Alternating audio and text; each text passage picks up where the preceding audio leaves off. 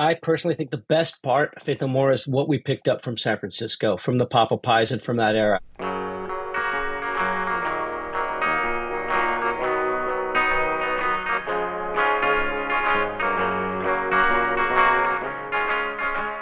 Hello, and welcome to episode 20 of the Who Cares Anyway podcast.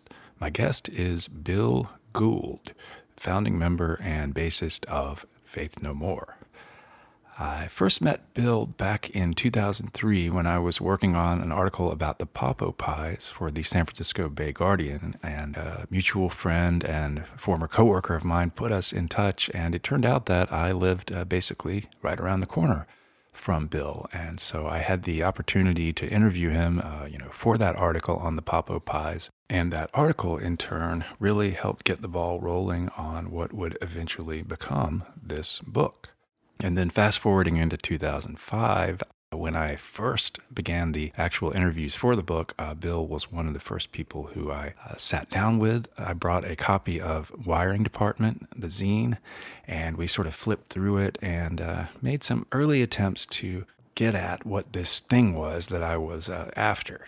And now, fast forwarding again, this time to last year, I got an email from Bill in July that was a big morale boost at a time when I guess I was in need of such a thing. At one point, he said, and I'm going to quote this one little bit, he said, "This is a book about American Zen, attachment, non-attachment, intention, repetition, enlightenment, existence, and nothingness." And I thought, well, that's very nicely put. So I thank him for that. And I wanted to hear him maybe elaborate on that a little bit. And so in this, I'm asking my last favor of Bill, who has been very supportive over the years, but having him on to not only talk a little bit more about American Zen and whatnot, which we get to at the very end, but also some other things that came to mind that I hadn't asked him about before. And that includes, his early days in the Bay Area when he moved up to go to college over at UC Berkeley, and then also some questions about influences, particularly Killing Joke. And this interview was done just a couple of weeks after Geordie Walker passed away, and then also Flipper, and some other odds and ends along the way. So again, a big thank you to Bill Gould for all of his support over the years, and I hope you enjoyed this interview with him, the one and only Bill Gould.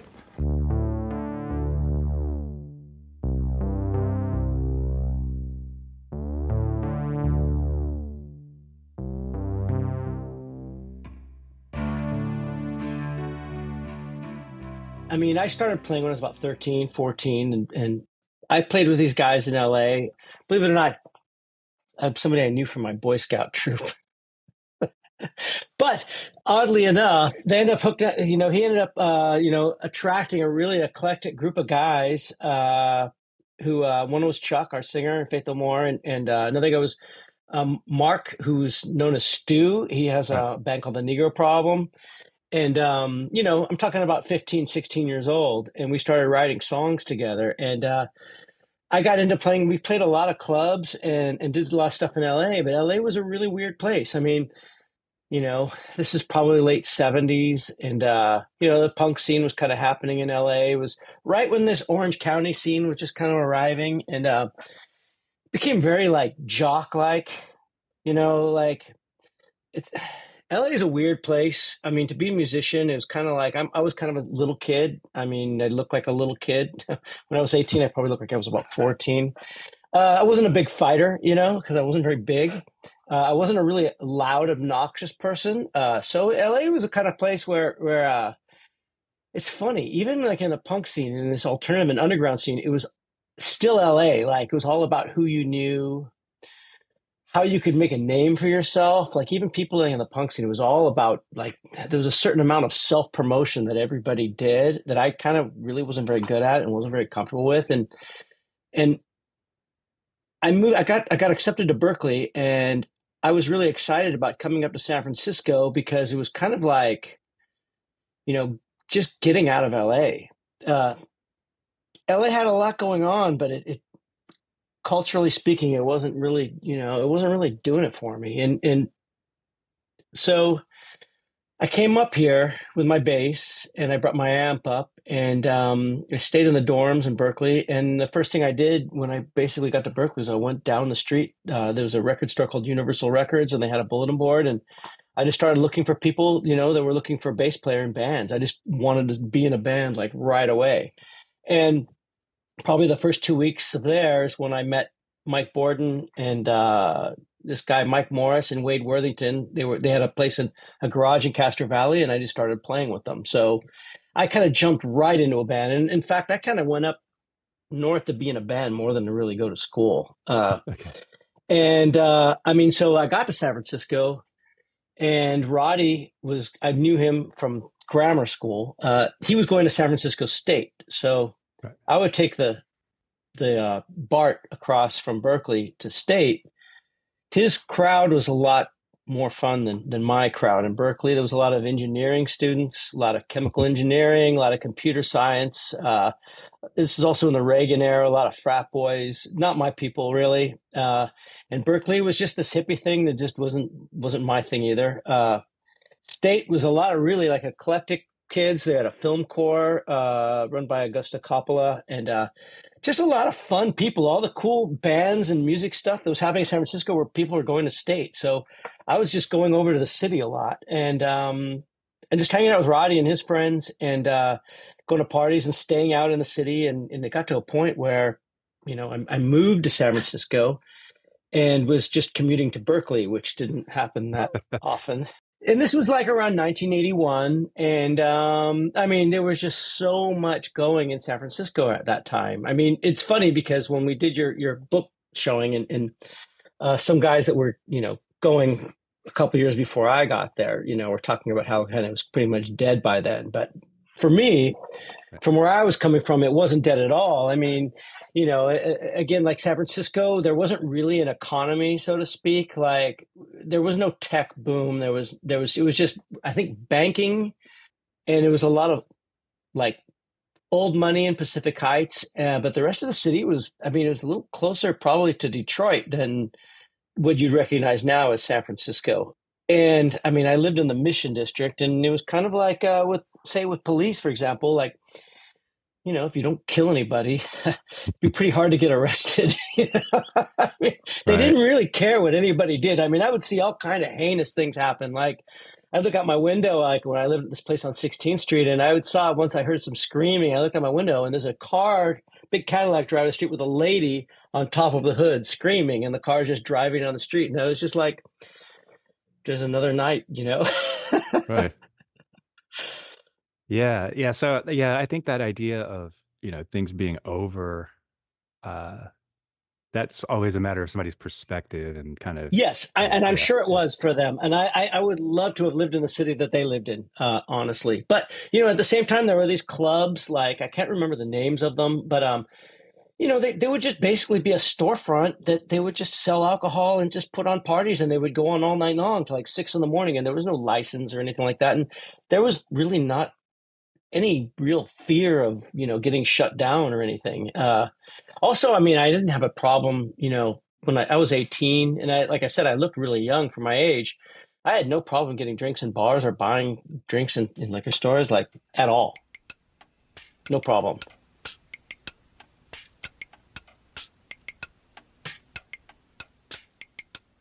This period where, early 80s, before you all are really even called Faith No More, you're Mhm. developing this sound. And I'm curious, was there, I don't know, if you think back on it, was there any sort of light bulb moment, or was it really more a matter of trial and error, research and development?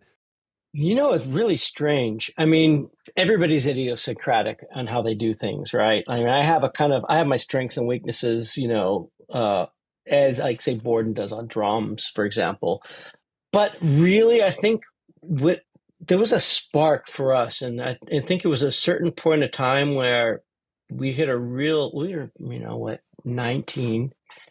Uh, we weren't too happy with our situation with Faith No Man. It just on a there was just some chemistry level that really wasn't clicking, and I was probably the youngest of the crowd, so I kind of maybe got it worse. But the upshot of that was, we didn't know what we wanted to do. We weren't happy with where we were. And then there was a period where I was going out with someone. We split up, and Borden split up with his girlfriend. And, that doesn't seem like such a big deal, but when you're 18, it's a bigger Yeah. deal. Yeah. We just found ourselves with like no guide, like nowhere to go, and kind of like we can do anything we want. And basically, I think we started just playing like as a kind of sort of therapy, just like getting a bunch of weed and just like locking ourselves in a room and just making noise, just because it felt good to do.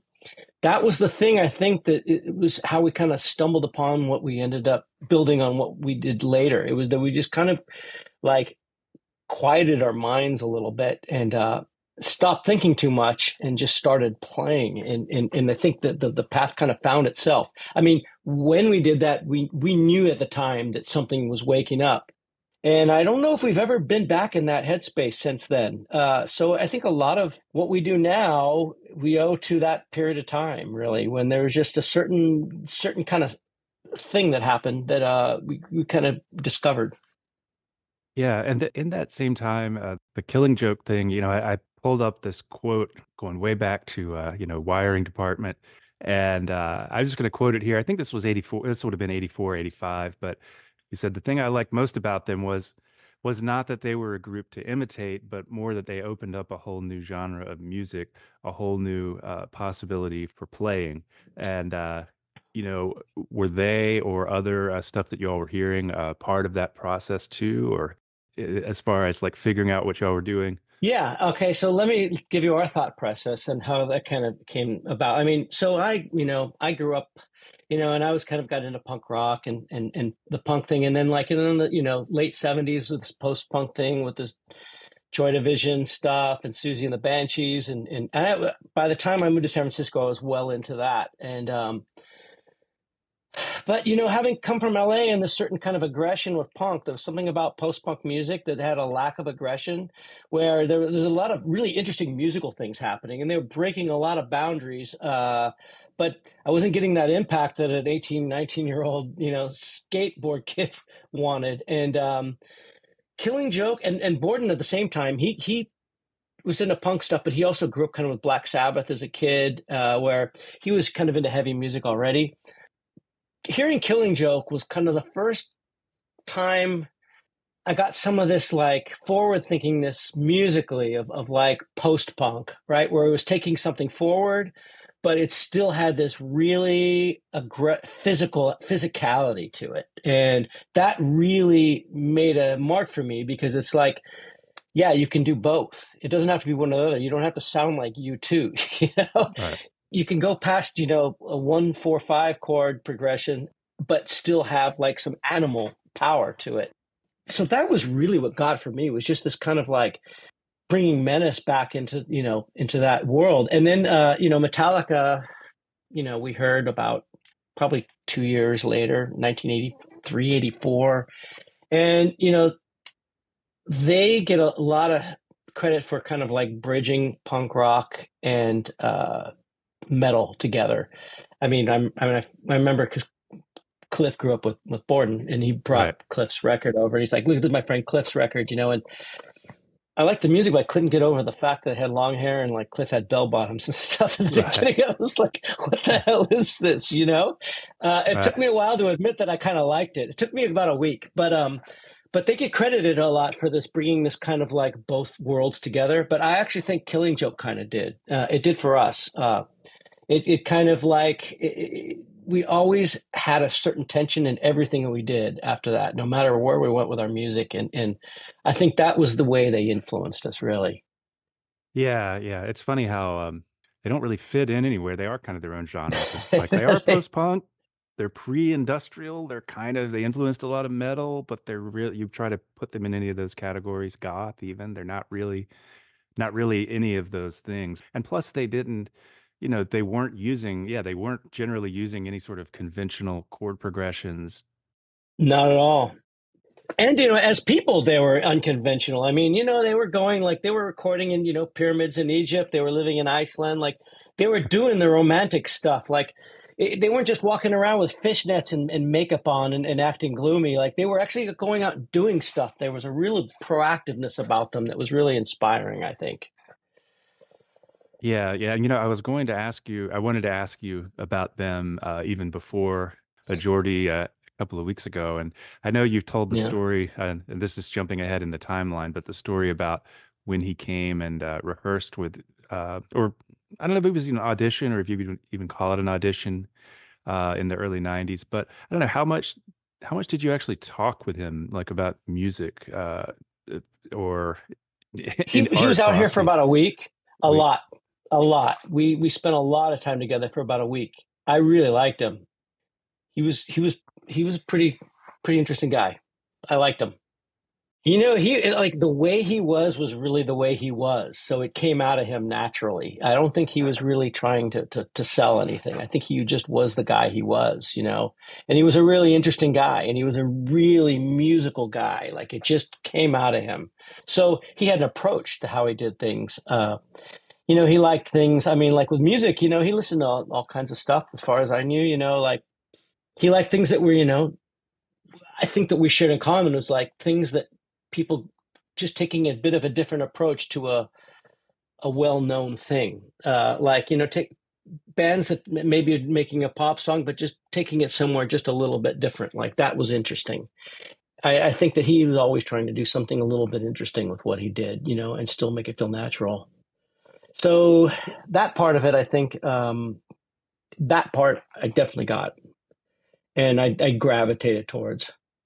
Yeah, there was something I've seen from other interviews where you talked about that encounter and the fact that you loved playing with him, but it wasn't right for the band just because it would have kind of overpowered the band or made you all into a Killing Joke cover band. And it's interesting just because like his style is so identifiable with that band as opposed to somebody who's going to jump in and play this style over here and this other style over there. But when I was, looking back over that, I think that was quoted in one of the kind of a tribute or obituary type articles, not obituary, but after he died.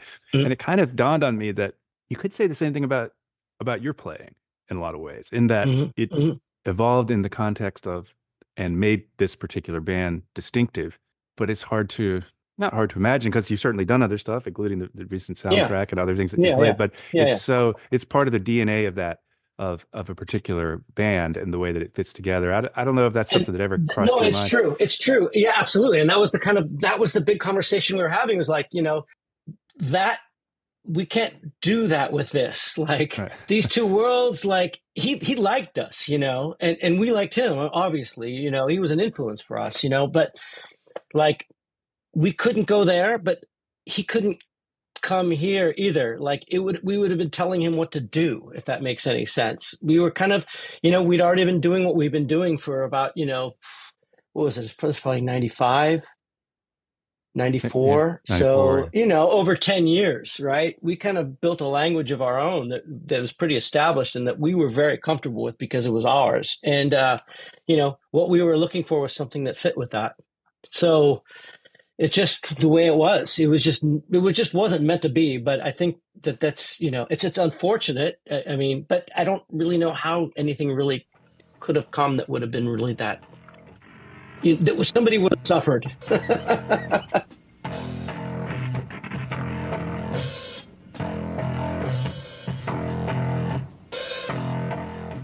Trying to picture you all, maybe 1983, you're over there in the Vats. At the same time in San Francisco, there's certainly a lot of hardcore going on. You've got Flipper Yeah. still being pretty active, but maybe, and that's another component where I was just kind of thinking recently that I don't hear a lot of contemporary, early mid 80s San Francisco in what you all were doing sonically. But there was something that seeped in, whether it was by your sort of internship in the Popo Pies or whatever else. But yeah, I don't know. How do you sort of square that, or what? I mean, I still was going to punk shows all the time. I mean, if you're talking early 80s, the Vats time. I mean, there was a bunch of punks. MDC was living there. There was a lot. We were probably, if you look at it on a social side, kind of like a punk band. It's just that our music didn't sound like it. And they didn't really come to our shows or anything. But we'd go to those shows. I mean, we went to Tool and Die all the time. I don't know. I don't know. I mean, really, I mean, it was really strange. I mean, when we got into the Vats and that period we were talking about earlier where we were just like, smoking some weed and just playing over and over again. I remember we were just making these grooves that were like they would go on for like 20 minutes, 30 minutes. And then some kids down the hall would just come in and hang out and sit down in the room, just listening. And I was like, these would be like hardcore kids. And we're like, whoa, like, what are we doing to tame the wild beast? Like they're coming in and they're picking up on something, and it's not like anything they listen to. So um, I don't know. I mean, we were a product of our environment. I think that there was a lot in San Francisco that we did pick up on. It's just maybe you don't hear it so much in the music, but I definitely think with our mentality and our approach to things, for sure we did. Yeah, yeah, that's kind of where I was thinking, again, going back to the very first time I interviewed you for the Popo Pies article that for the Bay Guardian, you threw out Killing Joke and Flipper and a few other things as reference points in different ways, but it's like the musical side of it would have a lot more in common with Killing Joke in terms of the precision. Whereas, if you listen to, Flipper, a lot of those records, you listen to even this, the studio versions. Yeah, it's a repetitive bass line, but it'll shift around in terms of where the accents are, and sometimes they're not necessarily Hmm. doing it on purpose. They will lose their place. Somebody will lose their Yeah. place, and they'll keep playing through it, and they'll eventually wind up back in the same place. That's a different thing than what you all were doing. I think you all were always way Absolutely. I more mean, together. well, I mean, like I said, I played in bands since I was like 13, 14 years old and boarded and did too. So we kind of approached ourselves like rhythm musicians, that Yeah. was the core of what made us excited. And I mean, Flipper obviously is a huge influence, but I think that they're a little more really, it's really about the guitar. The bass has the tone, the bass is the pulse, but the guitar is kind of the most strongest vibe in Flipper to me. That's the real like mojo. Even though yeah, the bass is really recognized. It's just a little more fluid and just a different. It. I don't know. Let me think about that. It just feels more like guitar based than rhythm based. If that makes any sense whatsoever. Yeah. No, yeah. I think that they weren't nearly as methodical as far as the accents and the Yeah. placement of where that beat is going to go in the Yeah, and definition. Yeah, but that suited them. That suited them. I think that for what they were doing, I think that was the way to go. Absolutely. yeah, I mean it's hard to imagine a Will or Bruce being that precise about anything like that, and it's Well, not and actually being that precise is really against the point, really, to be in right, right. Flipper. Like, It, right? it's yeah, it's such a different It's antithetical. somewhere in here you had already met Matt Wallace over in the Right. East Bay and doing some Right. stuff with him, and I think done some recording with him. Then with Joe, that would have been like spring of '84. You're over there at Mallin's studio, but I don't know. Were you already had you already kind of established a working relationship with Matt Wallace, or did you have any memories of Tom Mallin's studio, or thinking, maybe this would be a good guy, or Matt Wallace is a better fit, or Matt Wallace, I met at the same time I met the other guys in Faith No Man, I guess at the time. I went to the record okay. store, same record store, and there was like, "Oh, we'll record your band for $12 a day or something like that." And so we went up to do a demo at his place up in Orinda, which turned out to be he lived with his parents, and their garage was converted into a makeshift studio. And I just really liked him. So every time, and he was cheap. So I just kept coming back to him, and he always like, "Oh, I sound much better now. I got much better at what I'm doing." And, "Oh, I got this new like reverb unit." And so, you know, I never thought about working with anybody else really because he was so much fun. It's funny too, though. You mentioned though, I guess that the Papa Pies record was 1984 because I met Joe in '81, and I don't know why. I just thought it was much earlier that we did that record because we spent a lot of time together. I mean, I guess I was just a fan of Papa Pies for a couple of years, but I don't see. It's even when I wasn't in the band, I kind of feel like I was in the band, if that makes any sense. Yeah, I did a lot of, forensic work in terms of figuring out these timelines. So like that worst band in California review, that was from a show like October 19th, 1983. And then 12 days before that, the first Faith Period No More show, the one with Joe on vocals on Broadway, was just 12 days before then. Really, really interesting. But I mean that must have been just an incredible time as far as Oh, it was, and there was no rules. And actually, being called the worst band was an amazing thing. It was a great credit, yeah. especially LA, because I left LA, and I kind of like, I kind of had like, a kind of love and hate thing about LA because LA, I was a nobody in LA, and I was gonna. I mean, maybe I wasn't, but I felt like if LA, if you're not somebody, you're nobody. It's just the way it is there. Maybe not now. I don't know, but it was then, and just coming back and saying that it was a guy who was like this LA, you know, literati thing with the worst band was like, it was fantastic. It was like a really like, okay, I'm definitely on the right path. Yeah, and then 2 years later, it was the same writer, Craig Lee, formerly of the Yeah. Bags, and who and I'm just grateful that he wrote these things because they're great quotes. But he said at the end of the review of the first Faith No More album, he said, as soon as these guys forget about San Francisco Flipper and the Popo Pies, they may even be great. And here I am, decades on, trying to So funny. emphasize that. Well, at one point, they did come from the same place. It was part of what went into what you all were doing, and yeah, I don't know if everybody else in my group can agree with me, but I personally think the best part of Faith No More is what we picked up from San Francisco, from the Papa Pies and from that era. I think that really was the best part of what we became later that we kept from that period of time. So yeah, maybe we did lose some things that that Craig Lee didn't like. And by the way, I met him, and he was a really nice guy.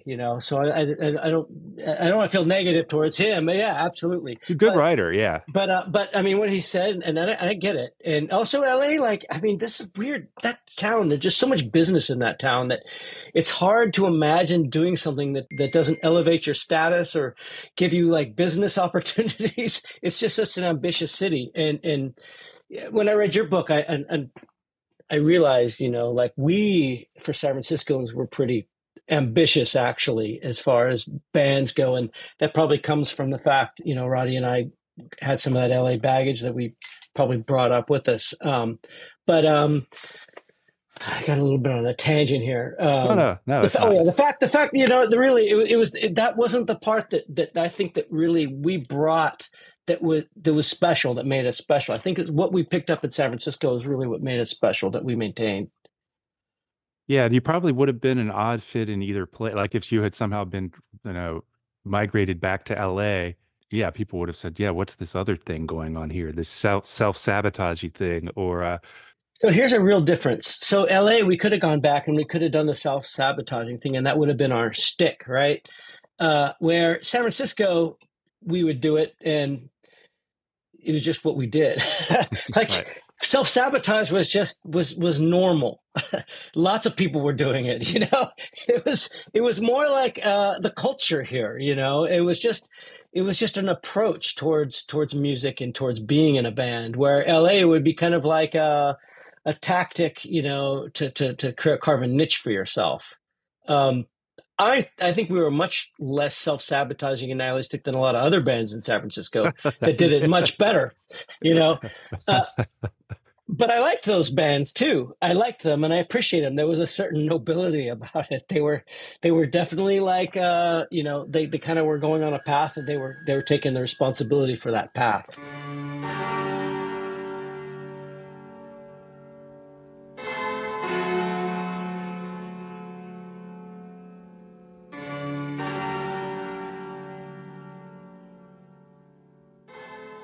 the videos are funny, like the We Care a Lot video in particular. And 1987, I think the Replacements had come out with an album the year before, maybe also 87, where they had a video that it's just a speaker, and it's just sitting there still, and it's like a three. It was kind of like their way of sort of, yeah, we'll do a video, but we're not one of these commercial bands, and so Mhm. we're gonna kind of pout. And then you all, in your own way, are poking fun at the idea of making a video with all the different gestures and sort of poses that you're doing. But at the same Right. time, it's entertaining because there's more going into it than just, a still shot of a speaker. But what it kind of occurred to me was, it's the same generation and the same kind of tension that, here's, you have a band that you're working on and you want to, in some sense, be successful, reach audiences. But there's also that feeling of we don't want to do it in this gross way and just completely sell our souls and try to the different ways that you navigated it, that as opposed to sort of the more, I don't know. Yeah. Okay. So you got to think about it like this. This is MTV, 1983, 1984. Okay. Yeah.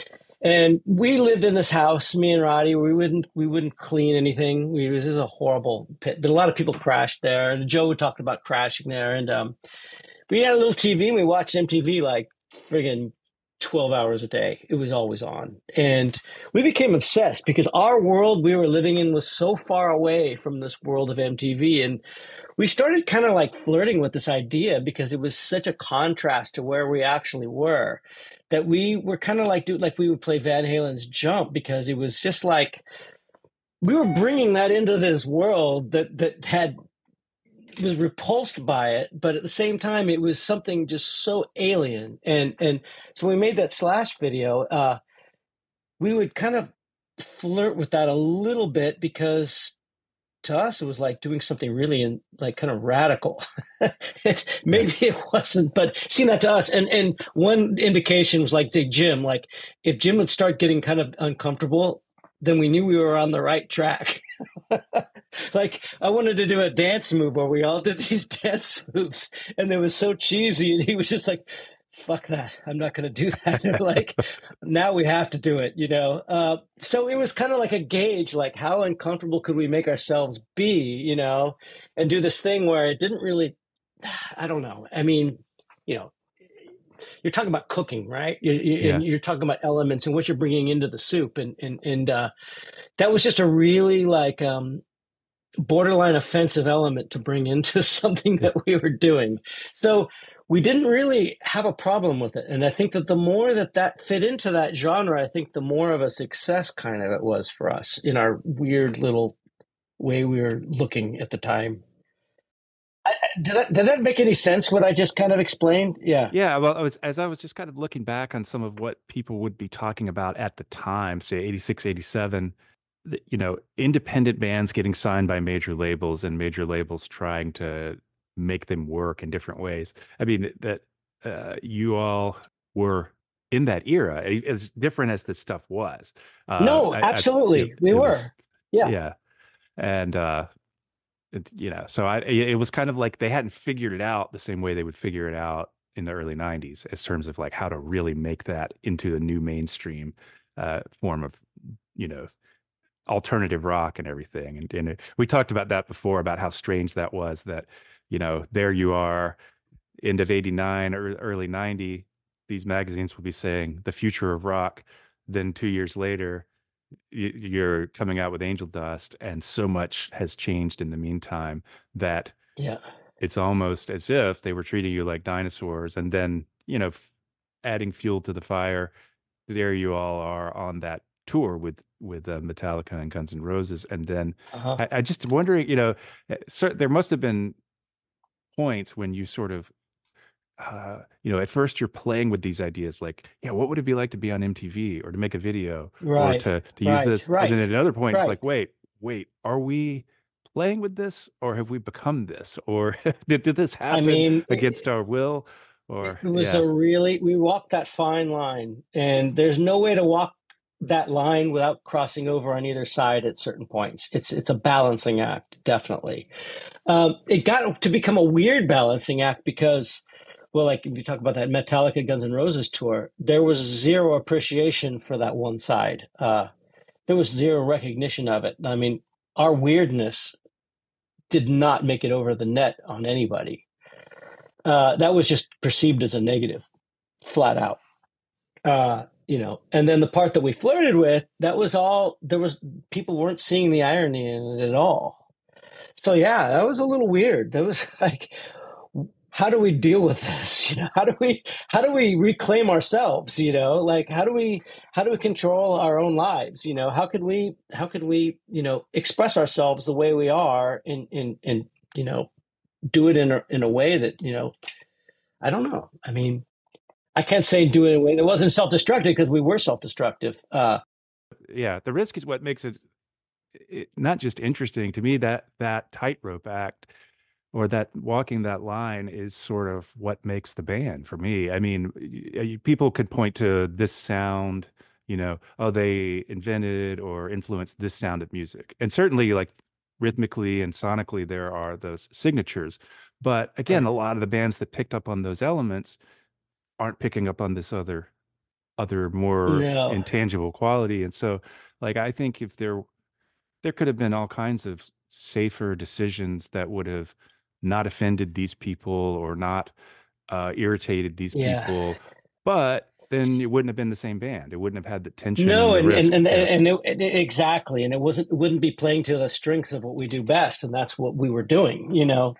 We that was where we found ourselves, and there's a certain point, you have to be who you are. You have to, because that's your strength. It's your weakness and it's your strength. I have a lot of respect for people who can find a way to temper that and just kind of go along and make it work for them, and there have been a lot of really successful people that can do that.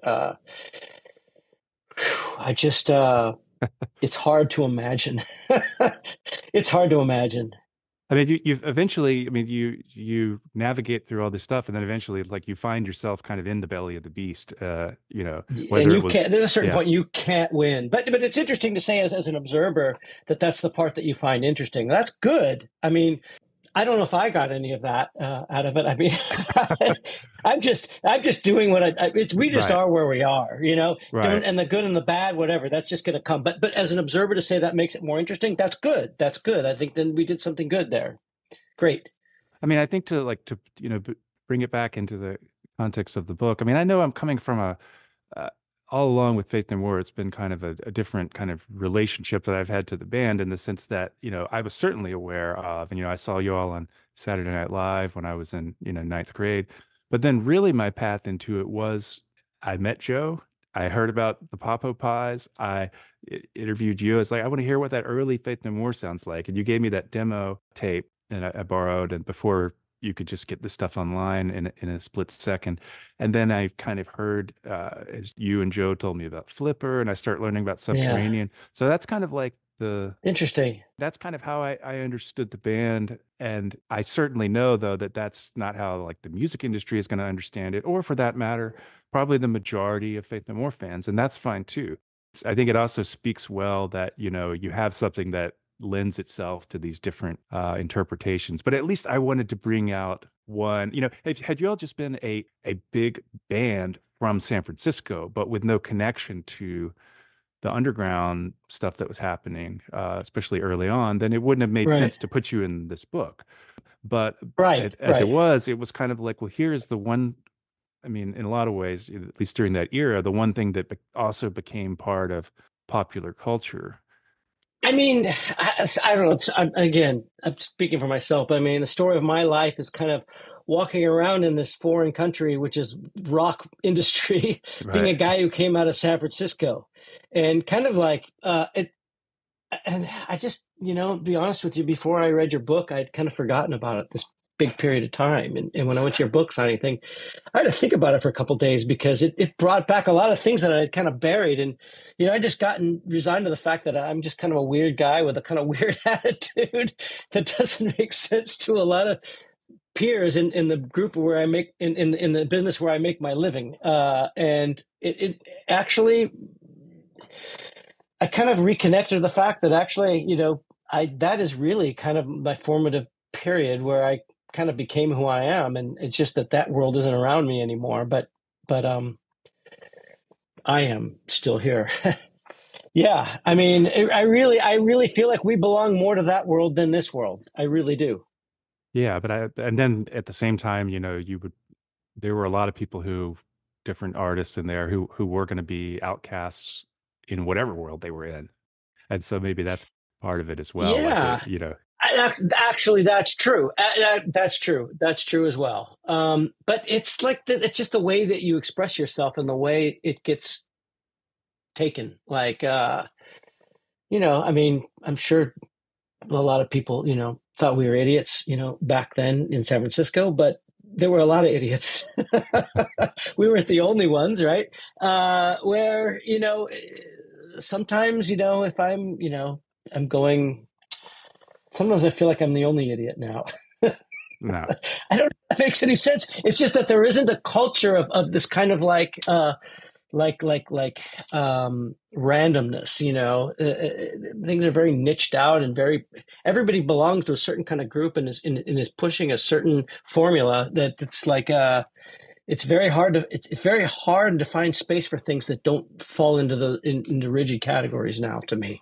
Oh yeah, yeah. That was another thing I had in my mind that I had forgotten to write down. Yeah, which is that, yeah, thinking about how at that time that you all were making your albums, there was still a divide between underground culture, zines, college radio, and mainstream culture. Whereas now it's so flattened out that it's hard to, you know, somebody in their basement with a computer could make something that sounds more or less like what somebody in a expensive recording studio could make, and they could get it out through the same basic distribution channels that somebody in a Right.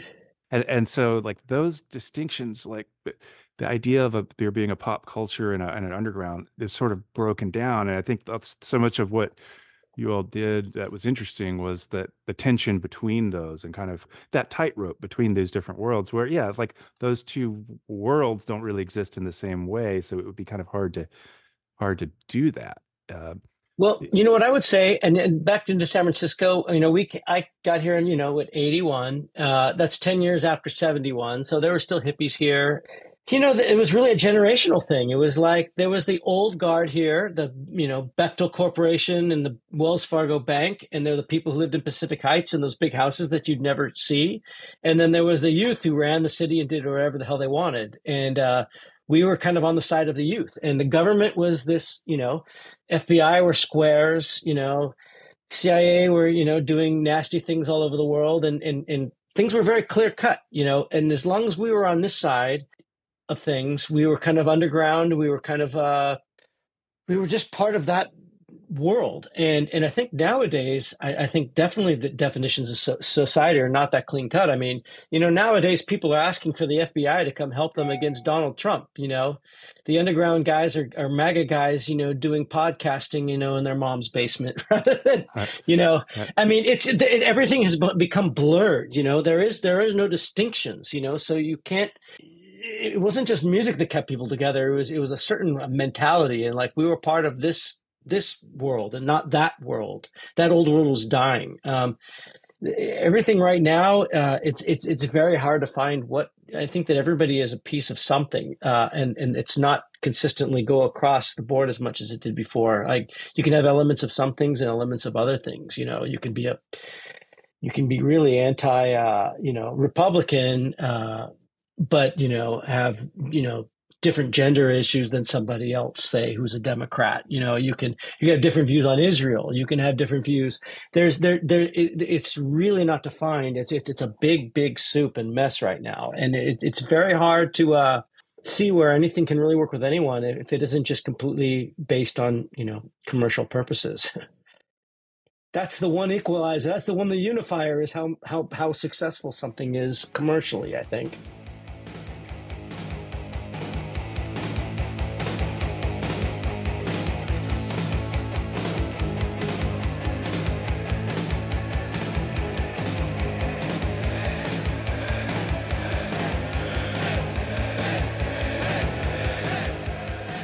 something that came up in the email you sent over the summer. You said American Zen, and I love that. Again, it makes me think back to maybe the first or the second time, because there was the second time I interviewed you. They were both at the cafe, but the second time I said, "Yeah, I think I'm going to try to do this book," and I brought these issues of Wiring Department, and we're looking at these things, and you were aware that I was trying to figure out something that it was, and I was trying to figure out like, yeah, what are these connections? What is this thing? But when you said American Zen, I thought, well, that's as close as anything else that I could have thought of as a sort of like, what is this philosophy here, or this thing? But anyway, I don't know what it can. Well, I would say if anywhere besides New York in this country where music, kind of alternative music, kind of came out of this, probably city and New York were probably the two nihilistic elements. I think that's safe to say. I can't think of any other places that really had this feeling that in the same way. And I mean, when I was in school, I studied philosophy. It was really interesting is I studied nihilism, and the guy who actually is known for bringing that term into philosophy, his name is Schopenhauer, and so he was a pretty bitter guy, and his writing is he was a precursor to Friedrich Nietzsche, and he's a little, as you can imagine, he'd probably be like. But the interesting thing about him was that what he was actually trying to do, there was a real renaissance and discovering of Eastern religion, and nihilism to him meant kind of like this impermanence of life, imperfection of life, and how existence is not perfect. It's perfect and imperfect at the same time, and how as a German, he kind of filtered into this idea of the will, and the will is this thing that in existence will never be achieved. It'll never. It's a futile effort. But it isn't the fact that life sucks and everything goes to hell. It's more like nothing really works out in existence, and yet it works out at the same time. Really was a much more Zen approach, and I really think that in San Francisco, without making it like a credo, I think that there was a certain kind of there was no roadmap. Flipper did not have a roadmap. I mean, I when I first time I saw Flipper when I came up to San Francisco and they played it, I think it was the on Broadway. They were playing, and I think the wheel, and I just walked up on stage like I think Will Chatter actually was like, "Here, play this guitar," like, and it was just there was really zero rules, and there was also zero judgment. It was experiential. It was very much about experience, and whatever good and bad came out of it was irrelevant. It was the experience, and it was very, very Zen, and you couldn't define Flipper, and you couldn't really, you could put labels on them. Sure, they were self-destructive, absolutely, and can you hear that in their music? Definitely, but that wasn't the driving force necessarily. I think that maybe that's what I meant about Zen was it was more like just kind of experiencing something without guardrails, without safeguards, without maps and rules. And maybe that came from the 60s and what had happened here earlier. I think that, like the Zen Center here was very early with Zen thought in San Francisco. And I think that, there were a lot of, I mean, I don't know, moving up here in 81, there was a lot of really interesting people doing a lot of interesting things. I could talk to people on the BART train and have really deep, interesting conversations. It was from all different walks of life. So it attracted a lot of weird people. And I think that there's no doubt that these people got into the music world and they kind of pervaded all of the city. So I think that's kind of what I'm thinking about more. It's just more like we don't know where we're going. We don't know what this is, but this is what it is, and this is real. There was something just really cool about it, and coming out of LA, I mean, for me, it's like, it's not about who you are in society and how you fit in and what you're trying to, what is the angle you're trying to sell. It was just, you are who you are doing this thing. When I go back to that Flipper show and I walked up and Will was like, take my guitar. He didn't know who I was. I was just some kid. And it was like, it didn't matter. Nothing mattered. You are just you doing your thing. And I don't know. For me, that was a big revelation, and I think it was really important. And I don't think there was a lot of places in this country that were doing things like that. Actually, I can't think of it even in the world. Actually, where there was something done in the way that it was done here. I'm really glad actually that you wrote this book just to kind of record some of that because, like I said, I'd forgotten about a lot of it, but it was there and it happened. And I think it was very unique. I think it was very unique to a lot of places. And I think that there was something that kind of, there's something you can trace things now that go back to that period of time. And I think that you kind of pull the curtain back on just kind of an element that kind of makes American culture, and music culture that it just kind of reveals a little more, and it was really interesting to me.